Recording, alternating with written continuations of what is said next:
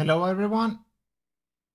In this short little video, I wanted to show you a preview of my new workflow add-on and what it does to really help you improve your workflow and speed up your retouching along with giving you a very consistent result.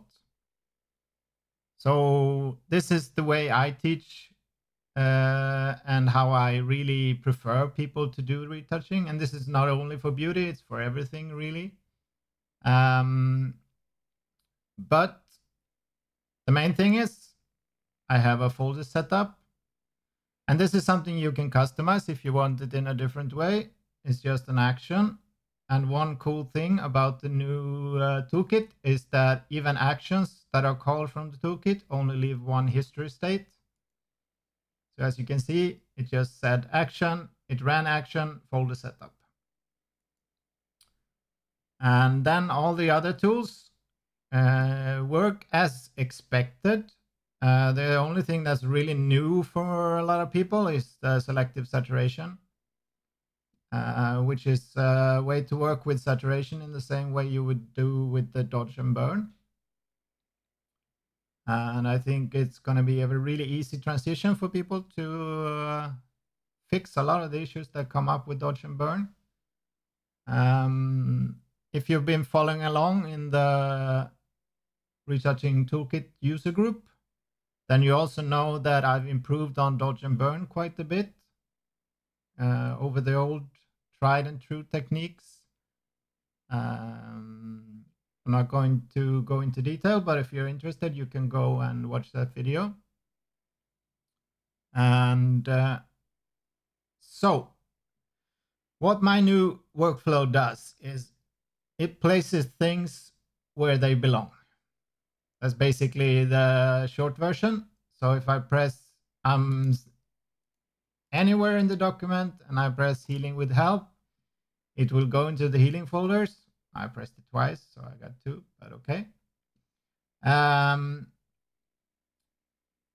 then I figured, like, while this old eye help is really good, it's a little bit of a hassle to go up here and toggle on and off. And I know a lot of people don't really know when to use what and how to use them. So what the new workflow does is it creates, if you want it, there's 2 buttons.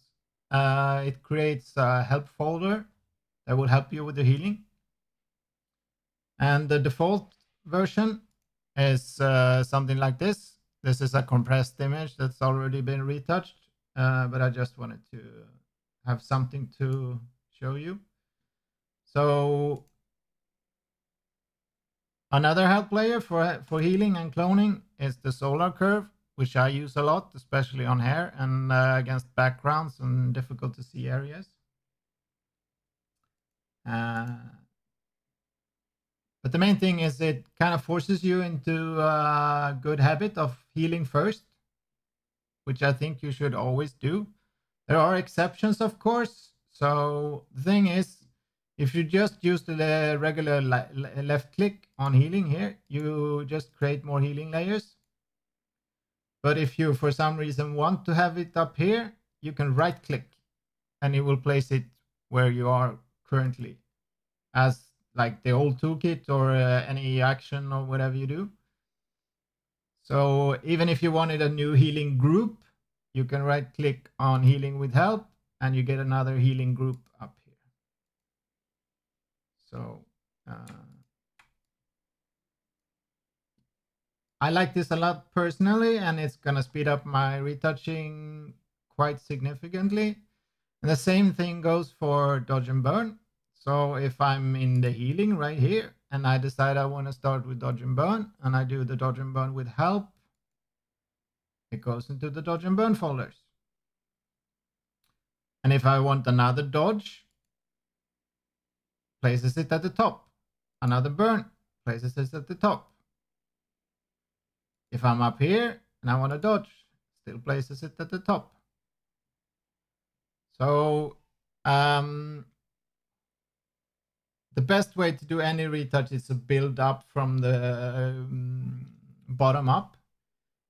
So, and even here, since I pressed with help, I have help players. So the default one is just turning on the luminosity. But you can also, something that I do a lot is that because the eye is not very good at highlights, so the highlights on the nose here is quite hard to see. So I turn on negative when I use the burn. And then I just do the opposite as you would in a regular dodge. So it also helps your eye not to get fatigued by your image. It's really easy to get blind. But the main thing is, and I wanted to show you is that it puts the stuff where it should be, but it allows you to do whatever you want if you right click. So if I want another dodge and burn up here again, like I showed you before, same thing. Left clicking on saturate and desaturate will place it in the selective saturation. Same thing here. Let me turn off the help players for the dodge and burn. The help players for this new way of working with saturation is a saturation, and then it turns on off the colors. You can see the colors if you want to, but so then you can see where the color saturation issues are, and you can correct them. This is not something that I recommend that you have on the whole time when you're working here, because you need to like flip it on and off to really see where the inconsistencies are. But most of the time when you're working with dodge and burn, even this new version that I have that is way more accurate than any old and tried and true techniques. It simulates how exposure works in a much better way. If you're familiar with the raw conversions in Capture One and in Lightroom, this one is more similar to the Capture One because that's the one I really like myself, and it's exactly one stop. So if I invert the mask, this is how it looks. There's another video on that if you want to dive in to that. Yes, I think that's all I wanted to show you today. Maybe one more thing. So the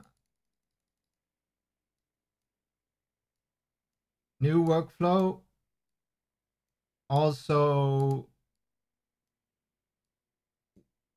doesn't like if you nest, because that's something that also causes a lot of trouble, because people will sometimes put their dodge inside of a group, or like, so if I press dodge and burn here now, and I will right click, otherwise it will end up in the other folder. So I right click here, it will place it at the root. So yes, that's it. I hope you like it. There will be more information about what the actual stuff does really soon, because we're nearing completion and the beta testing has gone really well. So thank you for watching. See you soon.